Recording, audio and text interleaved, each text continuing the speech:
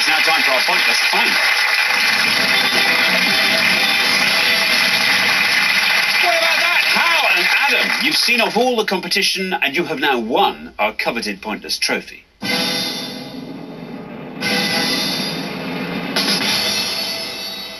You now have a chance to win our pointless jackpot, and at the end of today's show, the jackpot is standing at £2,000. Well, I think there's something poetic about this. Lovely to have you here in the final round. What would you like to see come up in this final round? Football.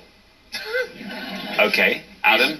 Well, that was said with so much authority, I don't feel I can argue with that. Well, let's hope there's something up there you like the look of. There's usually something faintly football-related, but not always, by any means. Today's selection looks like this.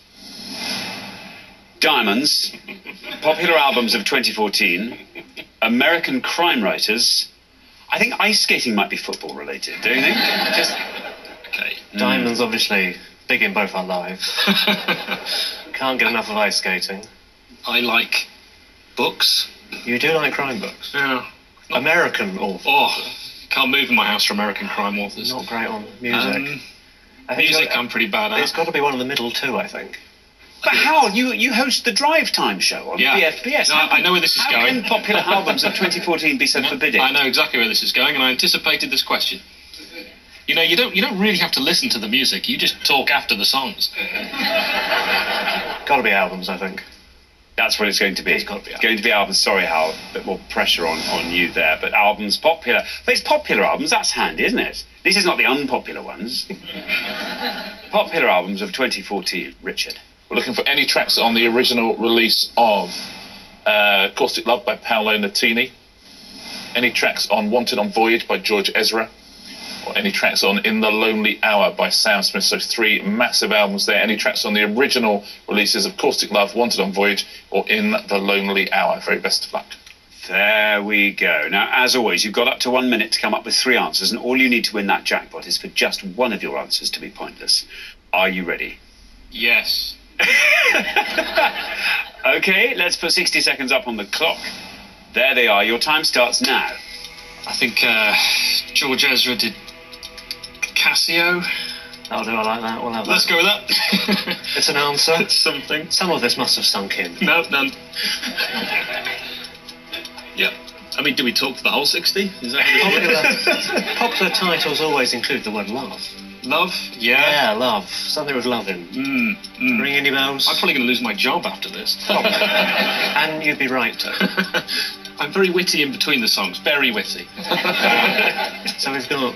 What was the George Ezra one? Casio, I think. Casio. Yeah. Sam Smith? Oh, yeah, he's on there.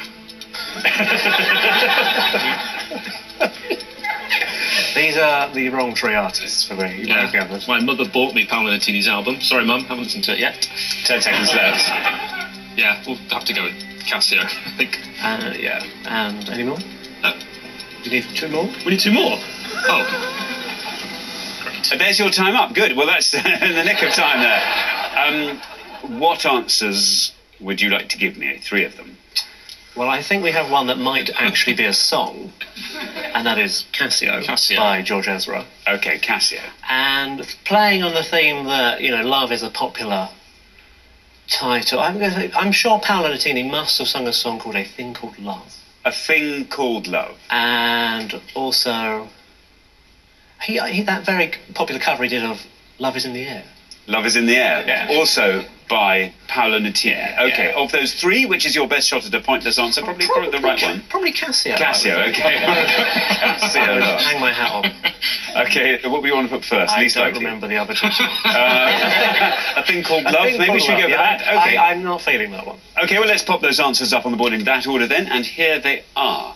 Look at these. A Thing Called Love, Love Is in the Air, and Casio. There we are. Well, very, very best of luck. 3 wonderful answers there on the board. If one of these happened to be pointless, I have to ask you, what would you do with the money, Hal? I would pay you off so you never aired this episode.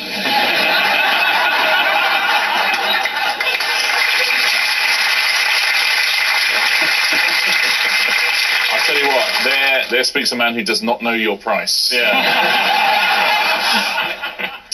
Adam?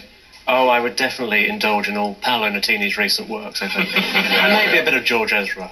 Okay, well, let's go through this. Your first answer was A Thing Called Love by Paolo Nutini. We were looking for any tracks on the album Caustic Love.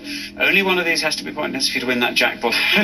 Let's see how many people went for A Thing Called Love. If it's pointless, it'll be worth £2,000 to you. No, I'm afraid not there. I'm afraid not there.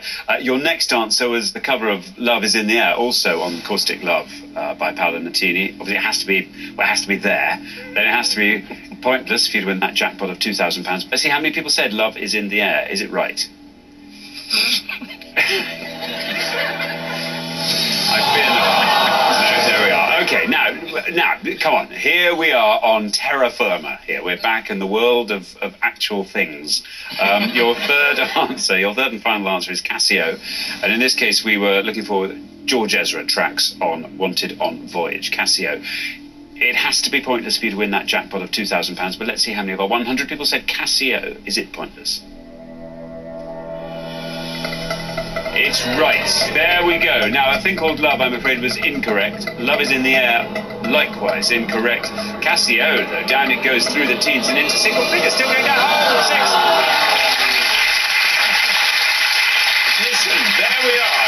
There was a valiant attempt when presented with things you didn't know.